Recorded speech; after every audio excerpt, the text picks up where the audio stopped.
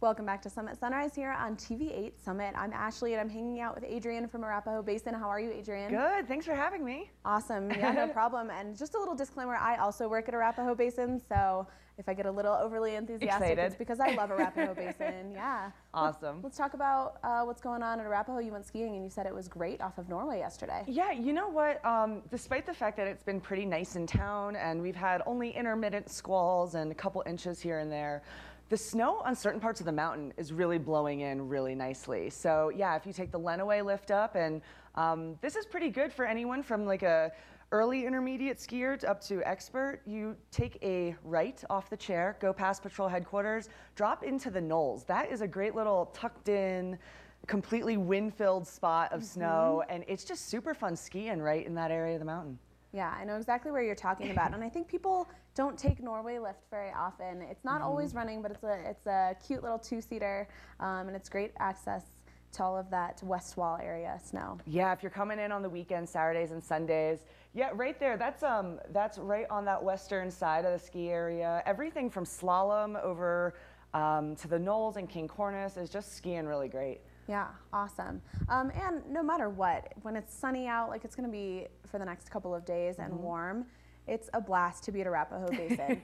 No matter what the conditions are like, because Black Mountain Lodge, you have a great patio there with Adirondack chairs, and down at the Sixth Alley, some delicious Bloody Marys, and a deck up there as well. Dude, deck skiing. That's what Tom Fricke calls it, deck skiing. I love it. And yeah, you know, just grab a bacon bloody, sit outside for a little bit, catch some rays, and I don't know, it's kind of like a little bit of, even though it's spring break in the mountains, it kind of feels a little bit like a beach sometimes. So we'll take it. And we have the beach at Arapahoe Basin as well. Yes, yes. The beaches are free slopeside parking. You can also reserve spots if you want for a fee, and you can do that online at arapahoebasin.com. But the free parking is down near the Poly. It's a great spot. Get there early, grab your grill, bring some friends, and hang out in the sun. It's such a blast. That's what I think of when I think of March and spring break here in Summit County, and I think what a lot of other people think of too. It's about the skiing, but it's really about the socializing and being outside in the sunshine. Yes, absolutely. It's one of the great parts. Skiing's such a social thing, and it's super fun. Yeah. Well, let's talk about spring events coming up. I know A Basin constantly has events going on. Yes, yes. So this Saturday is our first Alpenglow Ascents Rando Series race. Registration for that starts at 3:30. Race starts at 4:30. So if you're a Skinner, come on up, get your workout on, and then get in for some après. And the end of the month, we've got fun stuff coming up for everyone. So whether you're a soaker, a sun soaker, or a hardcore skier like these people who will be here on Saturday, you can join us for our Save Our Snow Day at the end of March. It's on the 26th. And that's a benefit for the High Country Conservation Center.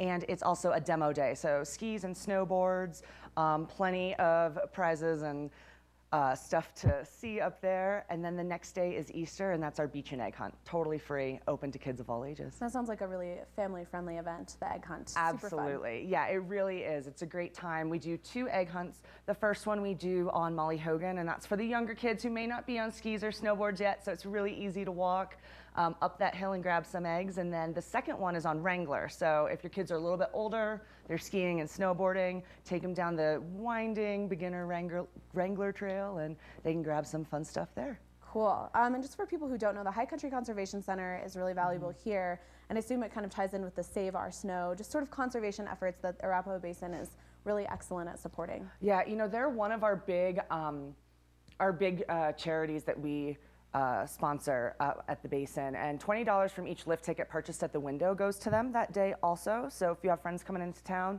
it's a great idea to get a ticket at the window because you can donate a little bit of money there also just by skiing. And yeah, they'll be up there talking about what they do in the community. I know they've helped us out a lot with our sustainability efforts at the mountain, and we're more than happy to give back to them. Awesome. I know I mention it constantly in our snow reports, but where can people go for more information? What's the website? Everything you need is at arapahoebasin.com. Perfect. Adrian, thank you so much for hanging out today. Thanks for having me. It's nice to hang out here. I know. Well, I'll see you later at work as well. Sounds good. Stay tuned for more Summit Sunrise. Lauren is live at Burke & Riley's Irish Pub in Breckenridge, and we will have our Watch and Win question coming up for your chance to win $25 to Burke & Riley's for the upcoming St. Patrick's Day celebrations.